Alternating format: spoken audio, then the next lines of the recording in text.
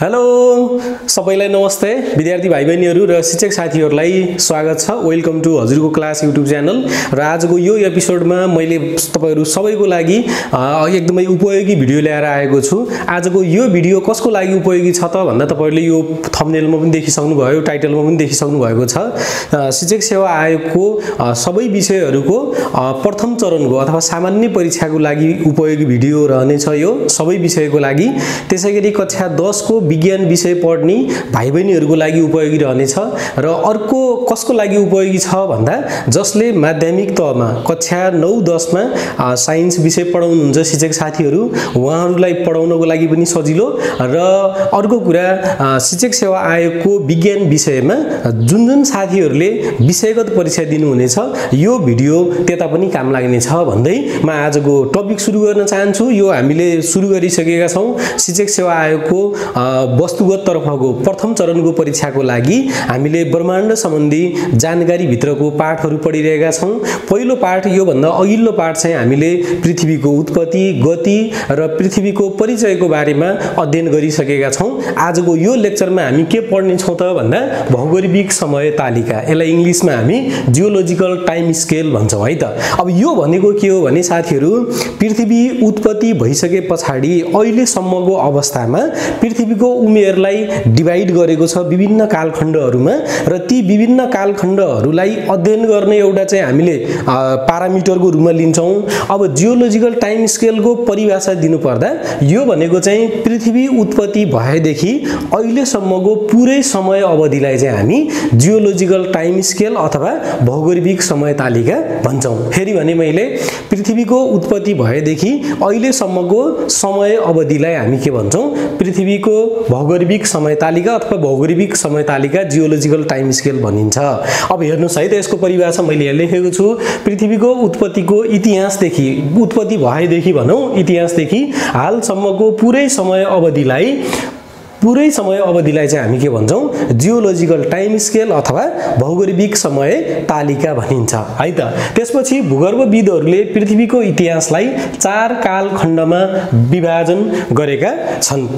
यो भनेको चाहिँ पृथ्वीको अब हामीले पनि मान्छेको जुन चाहिँ हाम्रो मानौ न अब हामी मानिसहरुको चाहिँ उमेरलाई हेर्ने हो भने हामीले वर्षमा विभाजन गरेका छौं, महिनामा, त्यसपछि दिनमा पनि चाहिँ घण्टा, त्यसपछि मिनेट अनि सेकेन्डमा विभाजन गर्छौं। मेरो उमेर पनि मैले कति वर्ष, कति महिना, कति दिन, कति घण्टा, कति मिनेट, कति सेकेन्ड निकाल्न सक्छु मैले। त्यसैगरी भूगर्भविदहरुले के गरेका छन् त भन्दा पृथ्वीको इतिहासलाई 4 वटा कालखण्डमा विभाजन गरेका छन् है त। भनेको पृथ्वी उत्पत्ति भएदेखि अब एकैपटक एउटै जस्तो हामीले मान्छेको मात्रै वर्ष मात्रै त भन्दैनौं, महिना पनि भन्छौं, दिन पनि भन्छौं। त्यसैगरी पृथ्वीलाई केमा विभाजन गरेका छन् त भन्दा एउटा इओनमा गरेका छन्। हेर्नुस् है सबैभन्दा ठूलो एकाइ हो यो इओन भनेको, इओनमा विभाजन गरेका छन्। त्यसपछि एरामा विभाजन गरेका छन्, त्यसपछि पिरियडमा अनि पिरियड पछि चाहिँ इपोकमा विभाजन गरेका छन् है त।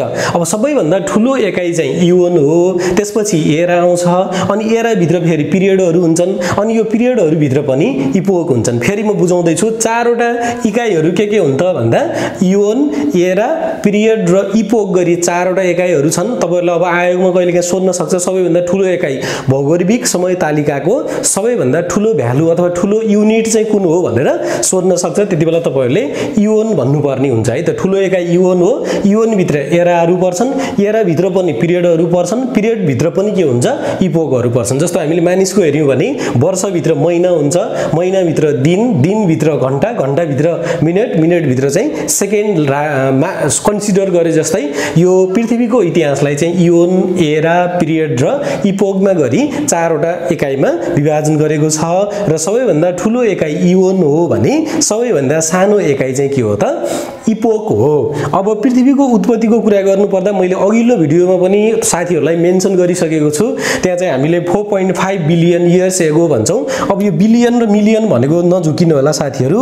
यदि बिलियन भनेर आयो है, बिलियन भन्यो भने चाहिँ यसलाई हामी नेपालीमा अरब भन्छौं है। अनि मिलियन भन्यो भने मिलियन भन्यो भने यसलाई हामी लाख भन्छौँ है त, यसलाई लाख भन्छौँ। यो चाहिँ 1 मिलियन बराबर 10 लाख हुने गर्छ। मिलियन भन्ने युनिट देख्नुभयो भने यो नेपालीमा लाख हो, बिलियन भन्नुभयो भने अरब हो। त्यसैगरी पृथ्वीको उत्पत्तिदेखि अहिलेसम्मको पृथ्वीको उमेर चाहिँ मैले अगाडिको भिडियोमा पनि भनिसकेको छु। यसमा चाहिँ 4.5 बिलियन इयर्स एगो कन्सिडर गरिएको छ, भनेको 4.5 अरब वर्ष अगाडिदेखि नै पृथ्वी उत्पत्ति भएको हो भन्ने कुरा मानिएको छ। तर अब हामीले अनलाइन सर्च गर्छौँ, अहिले चाहिँ विभिन्न आइसिटी को जमाना आयो, टेक्नोलोजीको जमाना आयो। तपाईहरुले यो भिडियो हेर्दै गर्दा पनि गुगलमा सर्च गर्नुहुन्छ, विकिपीडियामा सर्च गर्नुहुन्छ, इन्साइक्लोपिडियामा सर्च गर्नुहुन्छ, म त्यसको जानकारी पनि तपाईहरुलाई दिन्छु। यो विभिन्न साइटहरुमा जस्तो गुगलमा तपाईहरुले हेर्नुभयो भने गुगलमा कति भेटिन्छ त भन्दा यसको 4.543 बिलियन इयर्स एगो भेटिन्छ है त, भनेको 4.543 बिलियन इयर्स एगो भेटिन्छ। किनभने समय त हामी अलि अगाडि गइरहेका छौं, पृथ्वीको उत्पत्ति त धेरै पछि गइसक्यो। अब हामी भन्दा समय अलि लामो भइसकेको हुनाले यो चाहिँ 6 बिलियन नभएसम्म अब आधिकारिक रूपमा नआए पनि यसको उमेर त दिनदिनै थपिँदै छ। त्यसैले गर्दा चाहिँ गुगलमा त्यति देखाए पनि हामीले यो सरकारी किताबहरुमा जति पनि अथेन्टिक एकाडेमिक चाहिँ रेकर्डहरु छन् ती सबैमा हामीले कति भेट्छौं 4.5 बिलियन इयर्स एगो मान्छौं। यही 4.5 बिलियन इयर्स एगोलाई नै इओन, एरा, पिरियड र इपोकमा चाहिँ विभाजन गरिएको हो है त। यसपछि हामी अब इओनको बारेमा पढ्छौं। पहिला त्यो इओन भित्र एराहरु पर्छन्, अनि एराहरु भित्र पिरियड भित्र चाहिँ इपोकहरु पर्छन्। यो जानकारी हामी यसपछि सिक्छौं है त। शिक्षक साथीहरु एवं विद्यार्थी भाइबहिनीहरु, अब हामी कतातिर जाँदै छौं भन्दा यो भौगोलिक समय तालिकाको इओन पहिलो एकाइ चाहिँ इओन थियो, इओन पछि एरा र यो एरा भित्र चाहिँ पिरियड भित्र इपोकहरु थियो। अब त्यसको बारेमा मैले तपाईहरुलाई जानकारी दिँदै छु। सबैभन्दा ठूलो एकाइ चाहिँ इओन है। यो इओनमा हामीले हेर्यो भने यो इओनहरु दुईवटा इओनहरु भेटिन्छ है त। एउटा इओन चाहिँ हामी यसलाई भन्छौं पहिलो इओन छ क्रिप्टोजोइक इओन है त, क्रिप्टोजोइक इओन। यसलाई हामी नेपालीमा क्रिप्टोजोइक यस्तो पनि लेख्छौं, क्रिप्टोजोइक इओन र अर्को इओन छ फेनेरोजोइक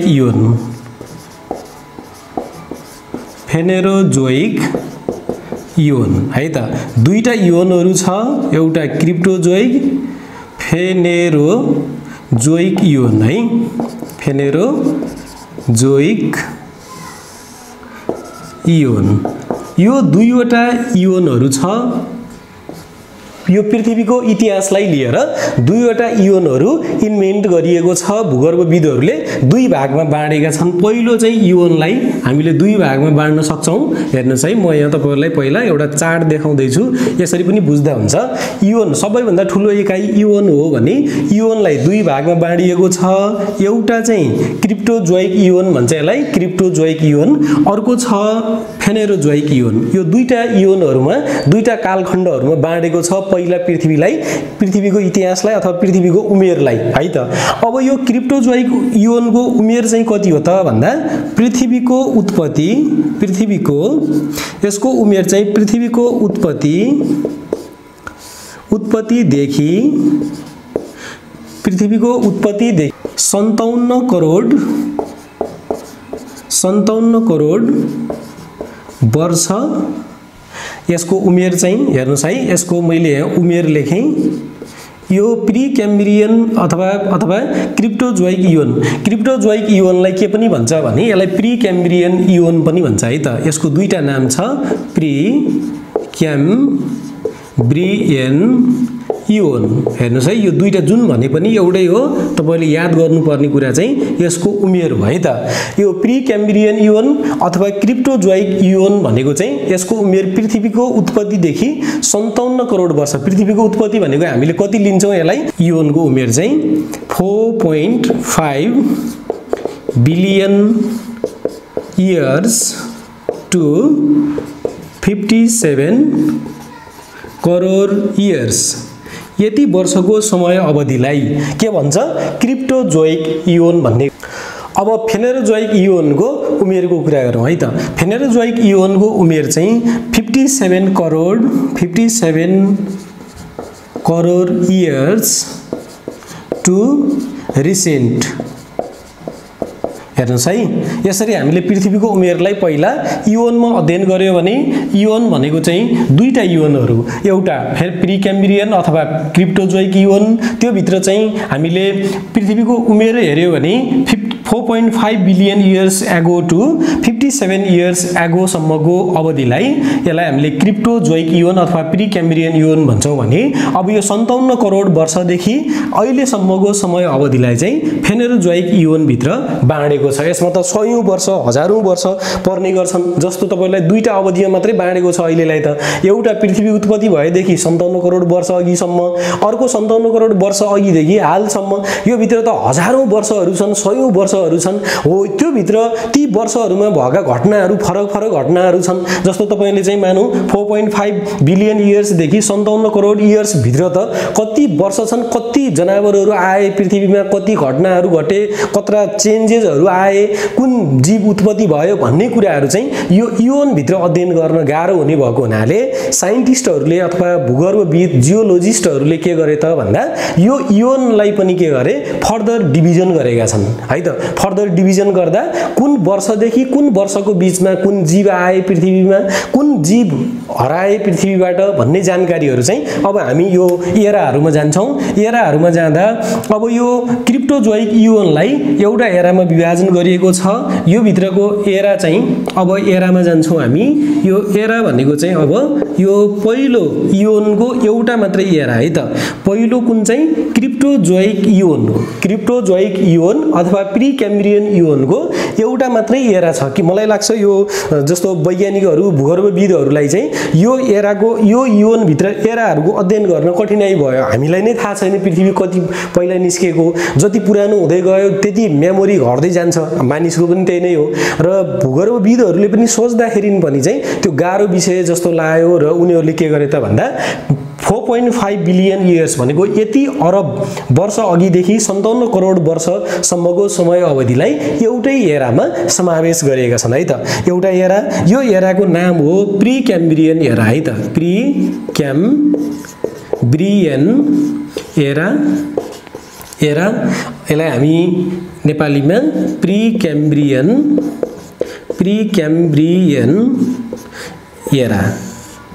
एरा भन्छौँ है। यो ठ्याक्कै इओनकै नामबाट राखिएको छ। यो एराको नाम पनि यो क्रिप्टोजोइक अथवा प्रिक्याम्ब्रियन एरा भित्रको एरालाई पनि प्रिक्याम्ब्रियन एरा नै भनिएको छ है त। प्रिक्याम्ब्रियन इओन भित्रको एरालाई पनि प्रिक्याम्ब्रियन एरा नै भनिएको छ।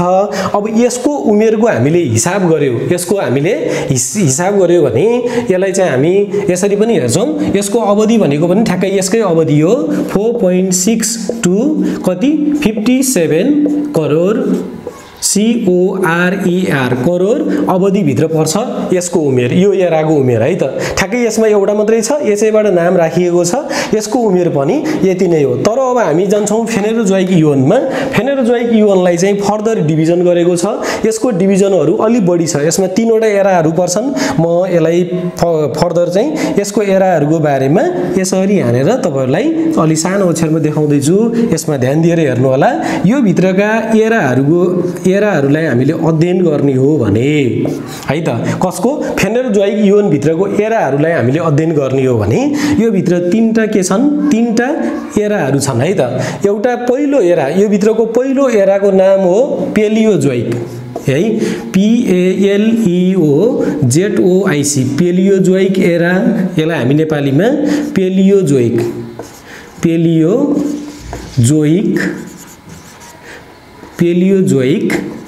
एरा। त्यसपछि अर्को एराको नाम हो यसको अर्को एराको नाम हो पेलियोजोइक। त्यसपछि Mesozoic MESOZOIC Mesozoic era.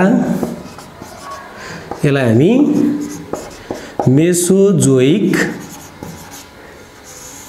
Mesozoic era भन्छौं र अर्को एराको नाम हो यो दुईमा पर्यो एराहरू जम्मा जम्मी चाहिँ मानौ यो युएन भित्र एउटा एरा छ यो युएन भित्र तीनटा एरा गरी जम्मा 4 वटा एराहरू छ पृथ्वीको जुन चाहिँ जियोलोजिकल टाइम स्केललाई डिभाइड गर्ने हो भने दुईटा युएन त भए तर यो युएन भित्र एउटा मात्रै एरा यो भित्र तीनटा एरा भयो भने जम्मा एरा कति भन्ने कुरा हुन्छ यसमा 4 वटा एराहरू छन् एउटा एरा त यो अगाडिको प्री क्याम्ब्रियन एरा भइहाल्यो भने अब फेनेरोजोइक युएन भित्र पहिलो एरा पेलियोजोइक एरा दोस्रो एरा मेसोजोइक एरा तर गन्दै जाँदा चाहिँ यो 3 नम्बरमा पर्यो अब 4 नम्बरको अथवा अन्तिम एराको नाम के हो त भन्दा अन्तिम एराको नाम 4 नम्बरमा सेनोजोइक CENOZOIC सेनोजोइक एरा यो सेनोजोइक एरा चाहिँ हामी अहिले यही सेनोजोइक एरामा छौं है त सेनोजोइक एरा है त अब यिनीहरुको उमेरको कुरा गरौं यी एराहरुको उमेरको कुरा गर्दा चाहिँ अब यो पेलियोजोइक एराको उमेर छ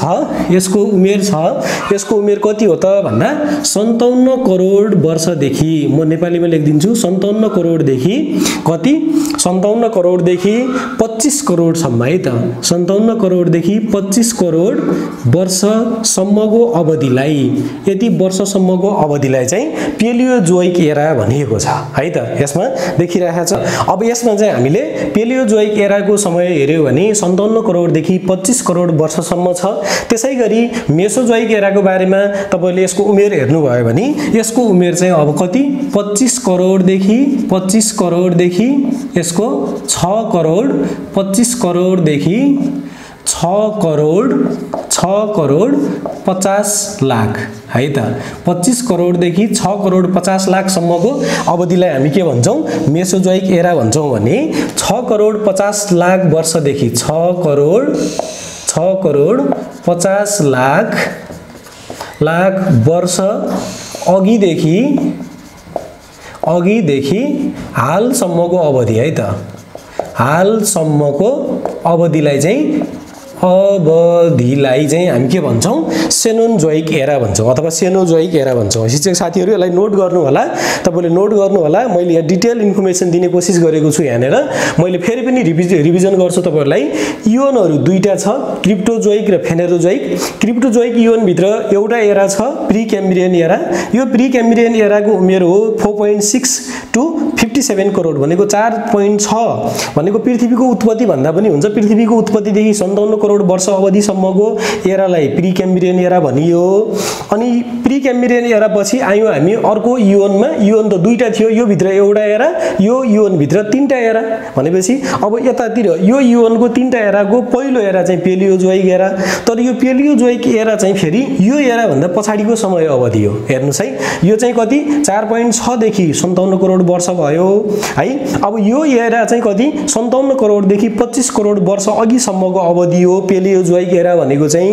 त्यसपछि हामी आयौं अर्को एरामा मेसोजोइक एरा यो मेसोजोइक एरा भनेको चाहिँ 25 करोड देखि 6 करोड 50 लाख वर्षसम्मको समय अवधि हो यो एरा त्यसपछि आइयो अन्तिम एरा जसको नाम हो सेनोजोइक एरा यो सेनोजोइक एरा भनेको चाहिँ कति 6 करोड 50 लाख वर्ष अघिदेखि अहिले सम्मको अवधि हो यसरी पृथ्वीको टोटल उमेर 4.6 बिलियन इयर्स एगोलाई अथवा त्यति इयर्सलाई 4 भागमा डिवाइड गर्दा 4 वटा एराहरुमा डिभिजन गरियो दुईटा युएनमा डिभिजन गरियो युएन भित्र पहिलो युएन भित्र एउटा मात्रै एरा छ भने दोस्रो युएन भित्र 3 वटा एरा छ यसरी हेर्दा 4 वटा एराहरुको उमेर हामीले याद गर्नुपर्ने हुन्छ अब तपाईलाई आयोगमा एक्जाममा परीक्षामा तपाईलाई सोध्ने कुरा भनेको चाहिँ कुनै पर्टिकुलर एरा दिएर ती एराका उमेरहरु सोध्न सक्छ योबाट है त यसपछि घटनाक्रम जान्छु यसपछि पिरियडको कुरा पनि गर्छु मैले अब हामी त्यसपछि सबैभन्दा पहिला प्री क्याम्ब्रियन एराको बारेमा पढ्छौं र यो प्री क्याम्ब्रियन एरा भित्र कुन घटनाहरु भएका थिए कुन जीवहरु उत्पत्ति भएका थिए पृथ्वीमा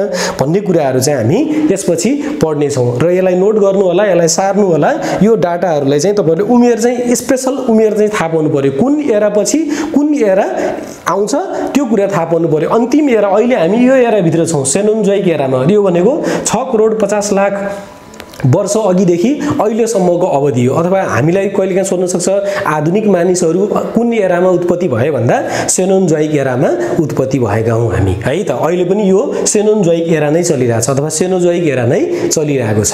यसपछि हामी जान्छौँ प्री क्याम्ब्रियन एराको बारेमा अध्ययन गर्छौँ। यसको उमेर 4.6 पृथ्वीको उत्पत्ति भएदेखि 57 करोड वर्ष अगाडिसम्मको अवधि हो र यसको बारेमा अब हामी पढ्नेछौँ, है त।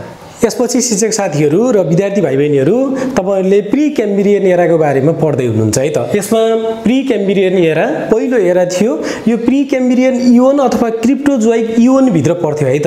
पहिलो इओनको नाम क्रिप्टोजोइक इओन अथवा प्री क्याम्ब्रियन इओन, त्यसैको नामबाट प्री क्याम्ब्रियन एरा भनेर राखेको, किनभने इओन भित्र एरा, एरा भित्र पिरियड, पिरियड भित्र इपोक हो। तर हामी इपोकको बारेमा पढ्दैनौँ, एकदमै सानो एकाइ हो, धेरै सानो त नभनौँ, त्यो पनि वर्षमै जान्छ, सयौं वर्षमा जान्छ। तर पनि यो इओनको इपोकको बारेमा पढ्नु पर्दैन तपाईहरुलाई।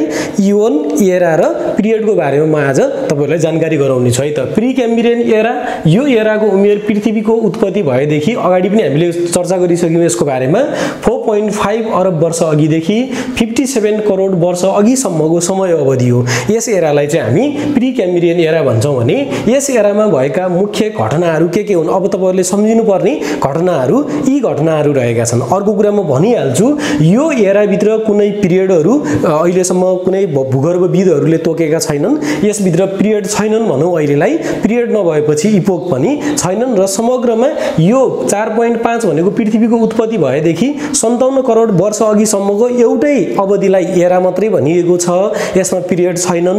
यो एरा भित्र भएका केही मुख्य घटनाहरू चाहिँ यहाँ मैले टिपोट गरेको छु। तपाईहरुले पनि आफ्नो नोटमा राख्नु होला र नोट बनाउनु होला, तपाईहरुलाई पढ्नलाई सजिलो हुनेछ, है त। सबैभन्दा पहिलो घटना छ चट्टानहरू फुट्ने, फैलने, पर्वतहरू बन्ने गरेका थिए। पृथ्वी चाहिँ हामीले 3 वटा के पढ्यौं त भन्दा परिकल्पनाहरू पढिसकेका छौं।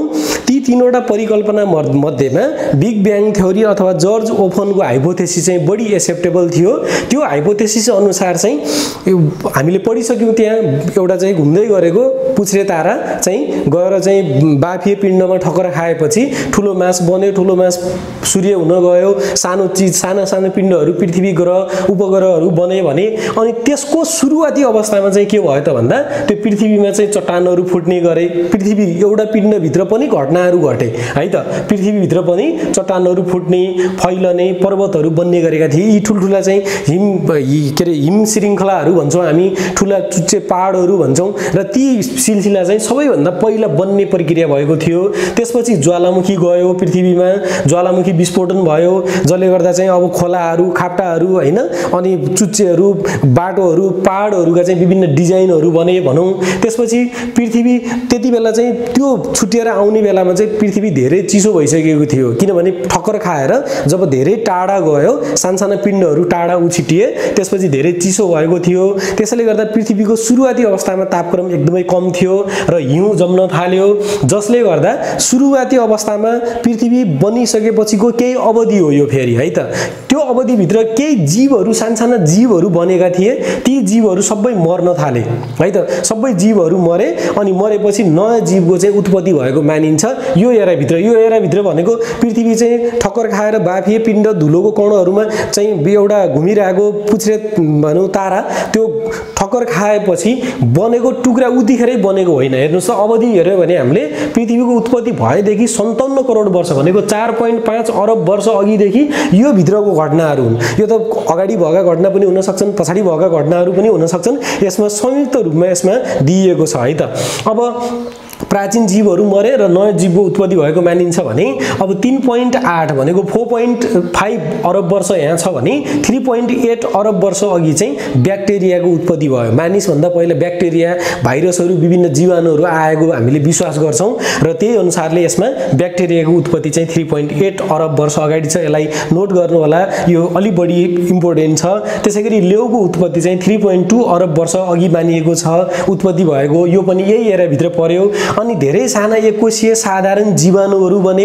यो जीवाणुभित्र चाहिँ भाइरसहरू, ब्याक्टेरियाहरू, फन्जाइहरू, विभिन्न प्रकारका आँखाले देख्न नसक्ने असाध्यै एककोषीय जीव भनौँ अहिलेलाई, जसको कुनै अरू सिस्टम हुँदैन। शरीरभित्र एउटा मात्रै सिस्टम हुन्छ, एउटा मात्रै चाहिँ त्यसको कोष हुन्छ भने त्यसलाई एककोषीय भन्छौँ। त्यस्ता जीवाणुहरू बनेका थिए। अनि पछि बल्ल चाहिँ बहुकोषीय जीवको उत्पत्ति भयो। 2 वा 2 भन्दा बढी कोष भएका, शरीरमा त्यति 2 वा 2 भन्दा बढी कोष भएका जीवहरूको चाहिँ उत्पत्ति भएको मानिन्छ है त। अब यी घटनाहरूको बारेमा तपाईहरुले सबैभन्दा पहिला थाहा पाउनुपर्ने कुरा केही छैन।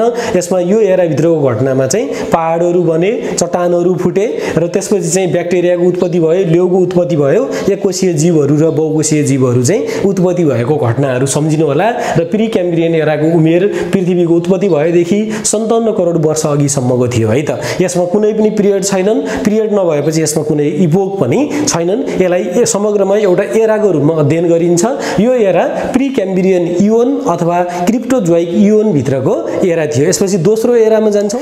यसपछि विद्यार्थी भाइ बहिनीहरू र शिक्षक साथीहरू, म दोस्रो एरामा गएँ। दोस्रो एराको नाम हो पेलियोजोइक एरा अथवा पेलियोजोइक एरा। यो पेलियोजोइक एरा चाहिँ हाम्रो फेनोरोजोइक इओनको पहिलो एरा हो। हामीसँग दुईटा इओन थियो, एउटा इओन प्री क्याम्ब्रियन र क्रिप्टोजोइक इओन। त्यो भित्रको प्री क्याम्ब्रियन एराको बारेमा मैले अगाडि विस्तृत घटनाहरू जनाइसकेँ। अब दोस्रो एरामा गएँ। यो दोस्रो एरा चाहिँ दोस्रो इओनबाट स्टार्ट हुन्छ है त। दोस्रो इओनको पहिलो एरा हो यो। दोस्रो इओन भनेको फेनोरोजोइक इओनको पहिलो एरा हो भने यो ओभरअल पुरै एरा मध्ये दोस्रो एरामा पर्छ है त।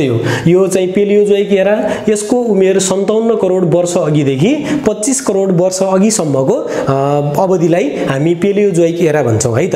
अब यसमा शिक्षक साथीहरू के छ भने यो जति पनि हामीले यो पढिरहेका छौँ पृथ्वीको ब्रह्माण्ड सम्बन्धी जानकारी अथवा पृथ्वी सम्बन्धी जानकारीहरू, यी सबै जेनरल नलेज जीके टाइपको कुराहरू छन्। यसमा कुनै ट्रिकहरू बनाउन मिल्दैन, किनभने विस्तृत घटनाहरू नोट बनाएरै सम्झिनु पर्ने भएको हुनाले तपाईहरुले नपढेसम्म, याद नगरेसम्म भिडियो हेरेर मात्रै केही हुँदैन। तपाईले नोट बनाउनु होला, एकपटक त्यसलाई फेरि रिभिजन गर्नु होला। त्यसैले गर्दा यसको लागि कुनै फर्मुला छैन। म फर्मुला हुने ठाउँमा फेरि सर्टकट फर्मुलाहरू पनि तपाईहरुको लागि बताउने छु। यसको उमेर 57 करोड वर्ष अघिदेखि 25 करोड वर्ष अघिसम्मको अवधि हो। त्यसपछि यसमा 6 वटा पिरियडहरू छन्। मैले अघि के भने भन्दा इओन भित्र एराहरू पर्छ। यो एराहरू भित्र पिरियडहरू पर्छ। पिरियडहरू भित्र चाहिँ के पर्छ? इपोकहरू पर्छ। 4 वटा चाहिँ के छन् त? जियोलोजिकल टाइम स्केलका 4 वटा इभेन्टहरू छन्, 4 वटा पार्टहरू छन्। पहिलो एकाइको नाम चाहिँ इओन हो। यो इओन भित्र एराहरू छ, एरा भित्र चाहिँ पिरियडहरू छ। अब यो एरालाई हेर्यो, अगाडिको प्री क्याम्ब्रियन एरा भित्र त कुनै पनि पिरियड थिएन। तर अब हामीले पेलियोजोइक एरा भित्र हेर्यो भने यसमा 6 वटा पिरियडहरू हामीले भेट्छौँ। तपाईहरुलाई म एउटा फोटो पनि देखाउने छु र त्यहाँ विस्तृत घटनाहरू पनि स्क्रिनमा तपाईहरुलाई देखाउने छु। हेर्दा इन्ट्रेस्टिङ हुनेछ। 6 वटा पिरियडहरूको बारेमा जानकारी गराउँदा यो सुरुदेखि अन्त्यतिर हो है त। जस्तो यो चाहिँ पहिलो, यो पिरियडको पहिलो एरा, यसको उमेर चाहिँ 57 करोडबाटै स्टार्ट हुन्छ। त्यसपछि यसको कुनै एउटा टाइम आउँछ। यसको टाइमहरू हामीले पढ्नु पर्दैन, तर नाम चाहिँ थाहा पाउनु पर्यो। 6 वटा पिरियडहरू छ। यो 6 वटा पिरियडको नाम चाहिँ COSDMPP भनेर मैले तपाईहरुलाई सम्झिनलाई कोड दिएको छु। 6 वटा एराहरू छन्, 6 वटा पिरियडहरू छन्। तपाईले सोध्न सक्ने अब के हो त भन्दा पेलियोजोइक एरा भित्र कतिवटा पिरियड पर्छ? तपाईले भन्नु पर्यो 6 वटा पिरियड पर्छन्। ती 6 वटा पिरियडहरू के हुन् त भन्दा COS डेम्प है त। यसलाई सर्टकटमा कस डेम्प भनेर सम्झिनुस्। COSDMPP damp. अनि सीबाट क्याम्ब्रियन पिरियड। यो क्याम्ब्रियन पिरियड भनेको सबैभन्दा पहिलो पिरियड हो है त। यो प्री पेलियोजोइक एराको पहिलो पिरियडको नाम चाहिँ के हो त? क्याम्ब्रियन पिरियड। यो क्याम्ब्रियन पिरियडमा ढाड नभएका जनावरहरू र पहिले माछाहरू उत्पत्ति भएको मानिन्छ है त। यो एराभित्र, सरी यो पिरियडभित्र भनेको क्याम्ब्रियन पिरियडभित्र ढाड नभएका र पहिला सबैभन्दा पहिला माछा उत्पत्ति भएको पिरियड पनि मानिन्छ यसलाई चाहिँ। त्यसपछि अर्को आउँछ दोस्रोमा अर्डोभिसियन। यो अर्डोभिसियन पिरियडभित्र चाहिँ मेटाजोन्सहरू पर्छन्। मेटाजोन्स भनेको चाहिँ एकदमै साना जीवहरू हुन्। अब यी जीवहरूको स्क्रिनमा म तपाईहरुलाई देखाइदिनेछु कस्तोलाई मेटाजोन्स भन्छ भनेर। यो मेटाजोन्स चाहिँ यहाँ यो अर्डोभिसियन पिरियडमा मेटाजोन्सहरू उत्पत्ति उत्पत्ति भए। सिलुरियन, यसबाट सिलुरियन, यो सिलुरियन पिरियडमा ढाड नभएका के अरे डाँठ भित्र चाहिँ खोक्रो भएका, जस्तो हामीले कुनै मकै भन्छौँ, मकैको पनि अझै त्यत्रो खोक्रो भएको मानिँदैन। यस्ता बिरुवाहरू हुन्छन् जस बिरुवाहरू चाहिँ हातले यस्तो गर्दा कचाक्क पार्न सकिने, किनभने भित्र हावा मात्रै भरिएको खोक्रो, यसलाई चाहिँ हामी खोक्रो भएका बिरुवाहरू उत्पत्ति भएको पिरियड मान्छौँ। यसमा पहिलो बिरुवाहरू बनेको हो, यसमा एकदमै खोक्रो भित्र हावाहरू भरिएको नर्मल प्लान्टहरू हुन् यिनीहरू भनेको। त्यसपछि डेभोनियन पिरियड आउँछ। डेभोनियन पिरियडमा चाहिँ एम्फिबियनहरू र बङ्गारा भएका माछाहरू उत्पत्ति भएको मानिन्छ। यसमा पहिले माछाहरू चाहिँ यो क्याम्ब्रियन पिरियडमा उत्पत्ति भएका हुन्, फर्स्ट फिसेसहरू।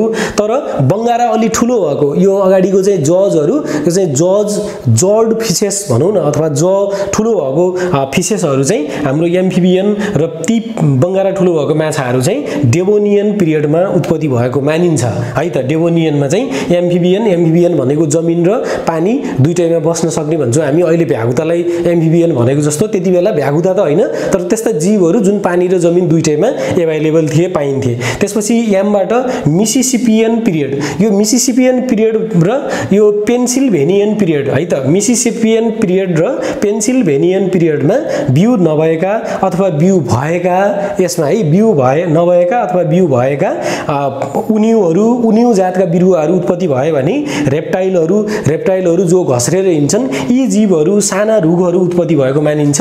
यो दुईटा पिरियडको घटनालाई संयुक्त रूपमा लेखिएको छ किताबहरूमा र विभिन्न अनलाइनहरूमा पनि हामीले यसलाई संयुक्त घटनाको रूपमा देख्छौँ। बिउ भएका नभएका उनिउहरू, रेप्टाइलहरू, साना रुखहरू कुनमा पेन्सिल्भेनियन र मिसिसिपियन पिरियडमा उत्पत्ति भएको मानिन्छ। त्यसैगरी अन्तिम पिरियडको नाम हो पर्मियन पिरियड। यो पिरियड चाहिँ यो पेलियोजोइक एराको अन्तिम पिरियड हो।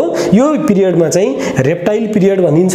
यसमा चाहिँ गोही अहिलेका गोहीहरू भनिन्, त्यति बेलाका गोहीहरू जुन चाहिँ तपाईँहरूले फोटोमा देख्न सक्नुहुन्छ, त्यति बेलाका गोहीहरू यसमा उत्पत्ति भएको मानिन्छ र यो पिरियडलाई चाहिँ रेप्टाइल पिरियड पनि भनिन्छ। यसमा रेप्टाइलहरूको एकदम व्यापक चाहिँ उत्पत्ति र विकास भएको मानिन्छ है त। अब यसमा यी घटनाहरूलाई अहिले मैले यी पिरियड अनुसारको घटनाहरू सुनाउँदै गर्दा अब यसमा भएका मुख्य घटनाहरू के हुन् यतापट्टि लेखेको छु मैले। सामुद्रिक जीवको विकास, धेरै जसो समुद्रमा अथवा पानीमा पाइने जीवहरू यो एरामा, यो पेलियोजोइक एरामा उत्पत्ति भएको मानिन्छ। पहिलो ढाड भएका जीवहरू, यसमा पहिलो ढाड भएका जीवहरू निस्केका छन्। स्थल र हरिया वनस्पतिहरूको उत्पत्ति अनि विकास पनि यसैमा भएको छ। उत्पत्ति र विकास यही एरामा भएको छ भने माछा र बिरुवा हरूको उत्पत्ति र विकास पनि यसैमा भयो। पखेटा भएका किरा उत्पत्ति विकास यसैमा यही एरामा भयो। घस्रिने उभयचर जीवको है त, घस्रिने पनि अनि उभयचर भनेको पानी र जमिन दुईटैमा पाइने है त, यो एम्फिबियन। अब एम्फिबियन एनिमल र प्लान्ट अनि घस्रिने जीवहरूको विकास पनि यही पेलियोजोइक एरामा भएको मानिन्छ।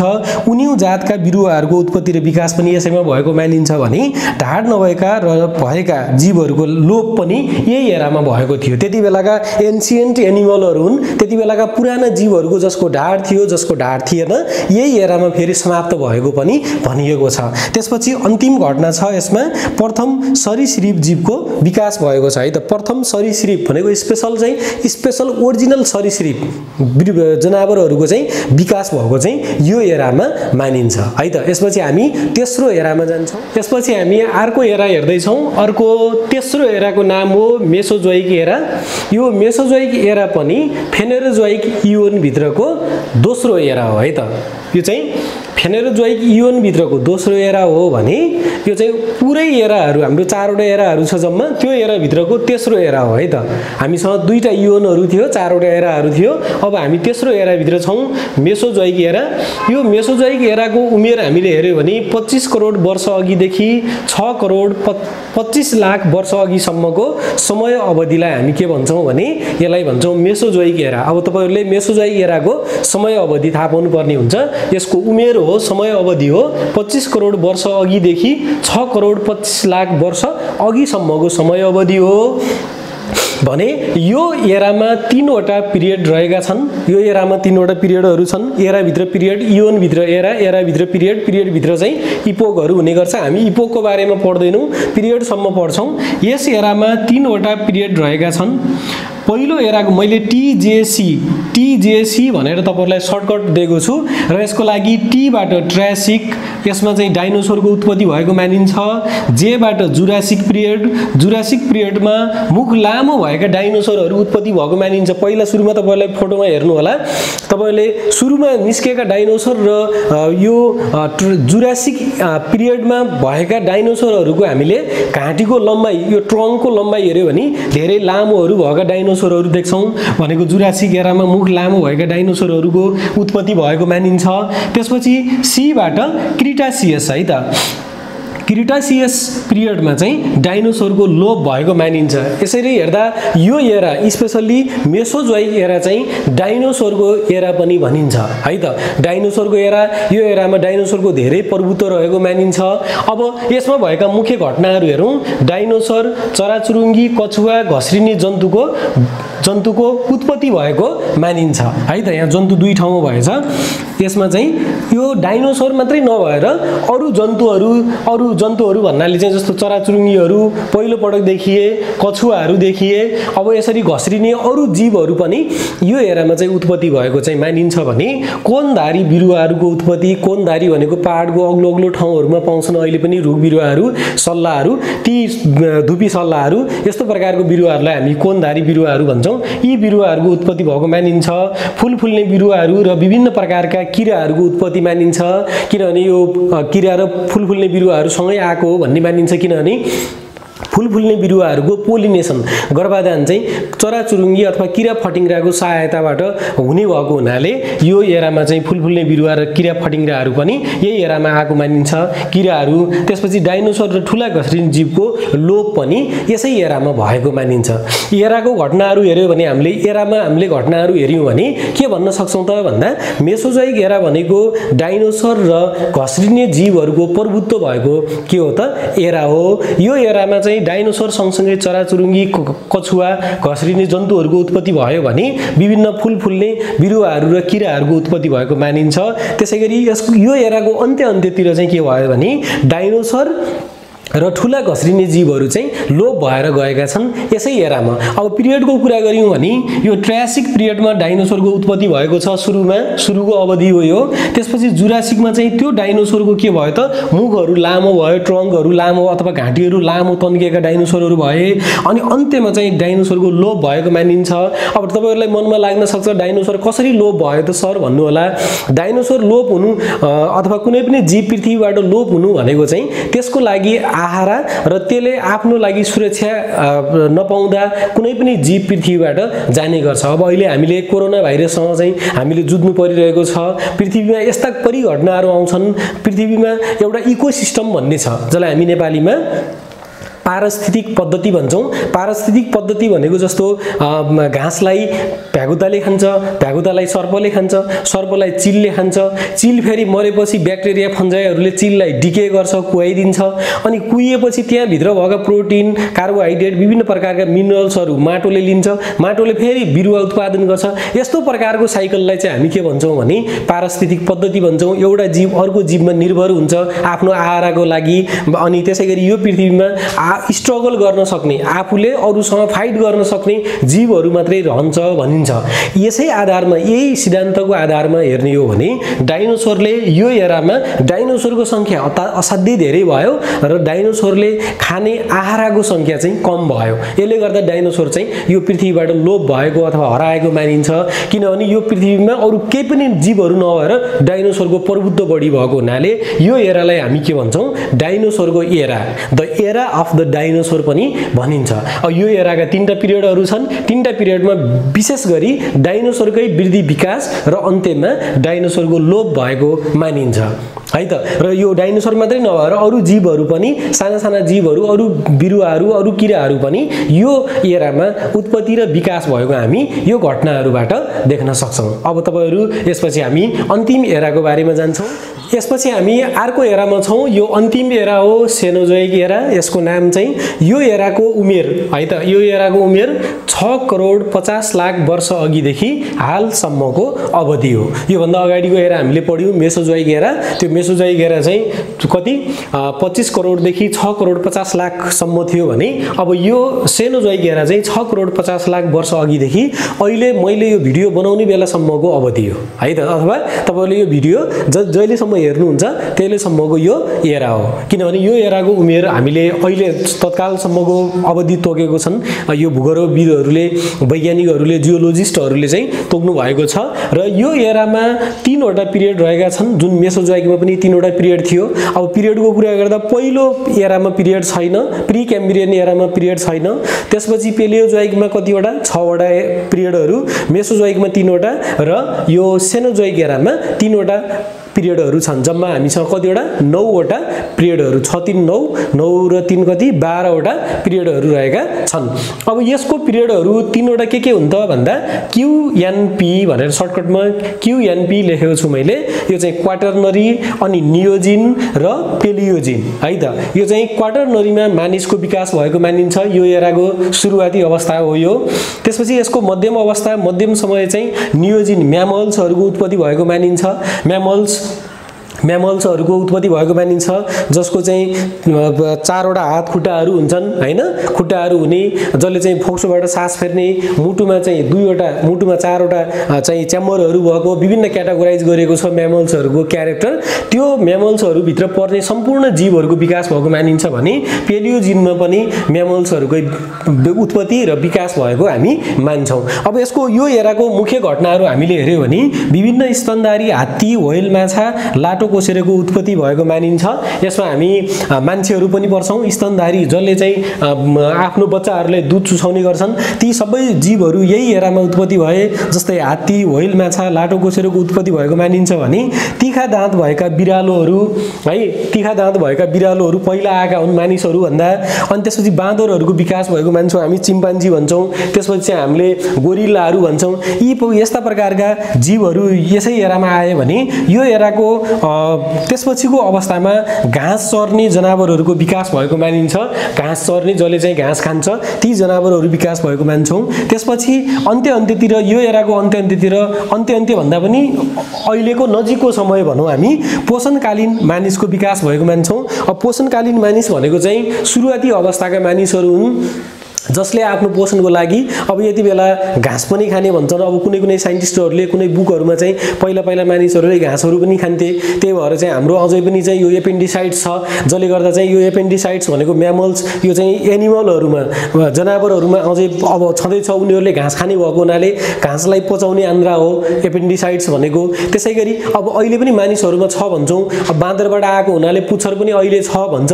यो चाहिँ अब यो युजलेस अर्ग्यानको रूपमा अहिले पनि ह्युमनमा, मानिसमा अझै पनि रहेको छ भनिन्छ। भनेको मतलब चाहिँ सुरुवाती अवस्थाका मानिसहरू विभिन्न प्रकारका, अब त्यसले पोषणकालीन मानिस अथवा पुराना मानिसहरू भनौं, बाँदरदेखि अहिलेको आधुनिक मानिसको बिचको स्टेज हो त्यो। त्यति बेला पोषणकालीन मानिसहरूको विकास भयो भने अहिले आधुनिक मानिस, अन्य स्तनधारी र मानिसको प्रभुत्व रहेको छ। यो हेराको अहिले लेटेस्ट टाइममा चाहिँ के छ त भने आधुनिक मानिसहरू, तपाई हामी चाहिँ सबै आधुनिक मानिसहरू हौं भने अन्य स्तनधारी जनावरहरू र मानिसहरूको प्रभुत्व रहेको छ। यो पृथ्वीमा अहिले हामीले हेर्यौं भने मानिसको प्रभुत्व छ।